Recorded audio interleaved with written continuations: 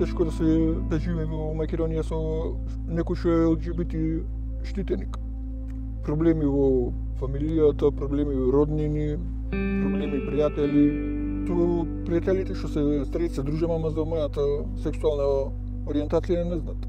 Не ја знам нивната реакција каква ќе биде.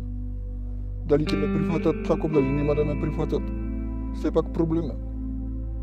Ги отфрлаат од дома корисниците, затоа тука е битно постоењето на сигурната куќа каде што тие можат да дојдат. Голем број од овие луѓе кои веќе аплицираат за влез во сигурната куќа има доживеано одреден вид на насилство. Насилство кое без разлика дали од најблиската фамилиарна средина, дали од работна средина, дали од пошироката околина, меѓутоа секој од нив носи одредена траума и одредена психичка слика која произлегла од сето тоа насилство. Јас дома не се криев, слободно на Фејсбук комуницирав. Брат ми почна секако да ме вреѓа. Откако почна моите братото стана да го продаде, јас не добив ништо. Периодот на адаптација во сигурната куќа се одвива во период од 3 до 6 месеци. Корисниците кои што се во куќата на еден пријателски начин и во една опуштена атмосфера работиме на нивната ресоциализација и зајакнување за да можат нормално да функционираат откако ќе го напуштат веќе шелтерот. Излегував во пресрет, ме примија фино. Таму имаше социјален работник, психолог, храна, сместување безбедно за било каков здравствен проблем, обезбедувате лекување.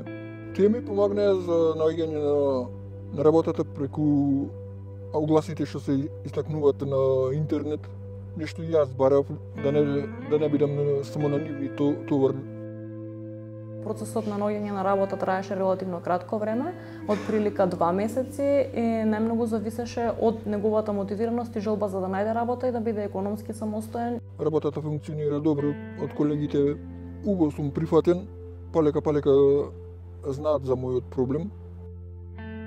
Значи, нашиот капацитет изнесува за 7 корисници, меѓутоа во моментот се сместени 3 корисници. Претходните веќе си се го најдоа својот пат и се пренајдоа својата работа, така да имаат веќе една економска независност. Мислам дека и корисниците кои што доаѓаат кај нас веќе многу полесно влегуваат во процесот на нивно, како да кажам, аутирање и себе прифаќање такви какви што се нормално. Хоби ми е културата, посебно театарската уметност. Најомилена драма ми е Веселите жени од Виндзор од Шекспир, а од македонските познатата Печалбари. Јас ако би го опишал мојот живот, би се гледам во Бекетови чекајќи го Годо. Имаме сличности со лицата во представата.